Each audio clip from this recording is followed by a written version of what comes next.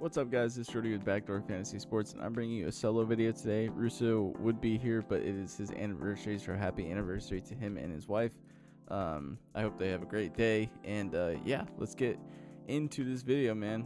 Stoked to get you guys these two plays I got. I've got two for underdog. One's kind of similar and one's a little bit different, but I do feel good about these four. But I'm going to be mainly talking about the prize picks ones, as like the other ones are just kind of like one is basically the same play, and then the other one is just another one that I like on underdog. But yeah, so before we get into this video, if you guys have never tried prize picks, use the promo code down below and they will match your first deposit up to $100. We don't have our own custom link with them yet, so you'll just have to type in that weird little barcode there. And then for underdog, if you guys want to try underdog, use code backdoor over there. It's a lot of fun on underdog. We've definitely been playing a lot of that, and also with Chalkboard is another pick'em style app. If you guys want to go check that out, you can bump your lines up and down and manipulate the multiplier on like your payout and stuff. That's also code backdoor over there, so check all that out in the link in the description for all the goodies. But yeah, so these are the two plays I've got for you guys on prize picks. I've got Bradley Beal's fantasy score for over 34, and I've got Luka Doncic for over 0.5 offensive rebounds. I'll get into why. Yeah, no recap because it's the daily show. We still have two picks available from last night, so if you guys wanted to go check out that video, go check that video out from last night as well. Cool. So yeah, I am going to start with, let's start with the over-unders here. So we've got this Phoenix and Timberwolves game. I think Phoenix is probably going to steal game 2. If they don't, they're going to be in a lot of trouble. They had a lot of issues with, like, I mean, it's kind of like their identity at this point with the turnovers and stuff. Like, they got to get that stuff cleaned up or they're not going to win in playoffs. But Russo would disagree with me if he was here. But yeah, I mean, they a couple of their guys just had really bad performances too, and the Timberwolves couldn't miss anything last game. You had Naz Reid coming off the bench and just literally making every shot, and then you had some friendly bounces that got Anthony Edwards off to a crazy start. So yeah, I think they're going to be able to kind of bounce back in this game. So we'll see how they you know, kind of change up their approach. But let's start with Bradley Beal. I like his fantasy score over, my cat is just clawing at the door. I like Bradley Beal's fantasy score over 34 here.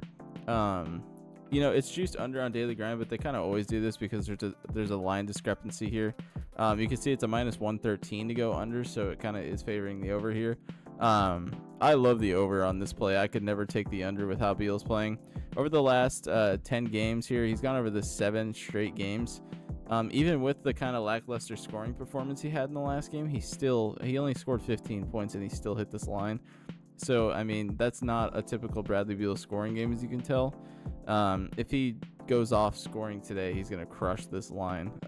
As you can see in the last game before that against Minnesota, he went for 36 points and he dropped 58 fantasy scores. So not expecting him to have that crazy of a performance. I hope he does, but if he even gets close to this line, I mean, with the way he plays defense, he's been kind of cleaning up his turnovers a little bit. If we want to look at his stats here, he's averaging 8.8 field goal makes per game on 14.8 attempts. He's shooting almost 60% from the floor, and he's shooting 62% from 3 over the last 5 games. So dude's really dialed in right now for playoffs. He really wants to win. So yeah, if we keep checking some of this stuff out here, me and my cat are gonna fight. But I really just like this play a lot. I mean, the dude is a defensive machine too. He can be.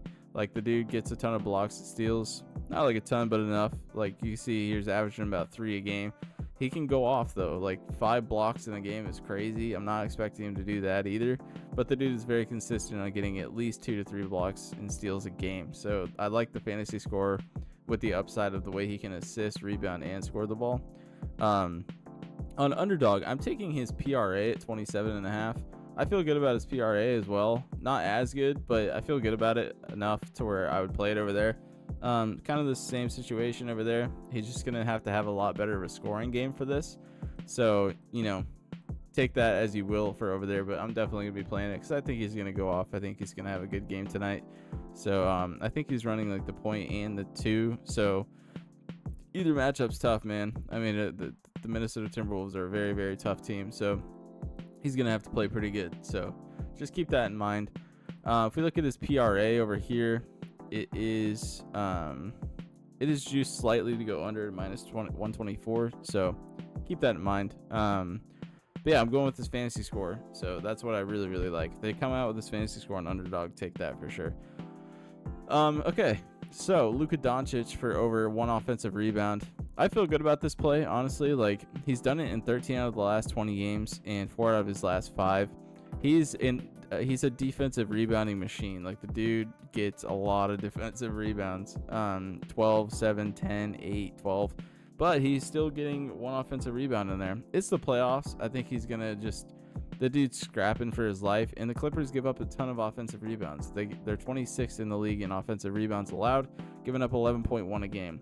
So, I mean, I think he can at least snag us 1. He did last night. He's done this 4 out of 7 in the head-to-heads. You can see that he's gone for like 3. So, I feel good about it. I'm going to be playing it for sure. It's just like a fun play. If you guys don't feel good about it, I totally understand. His full rebounds, in my opinion, look great too at just 9.5. If you guys want to take that, I'll be playing a lot of this too. It's just a, tough rebounding matchup, but it's Luka. I mean, the dude just went for 13. I just think the offensive rebound is like, it could be sneaky. He could get that done super, super early.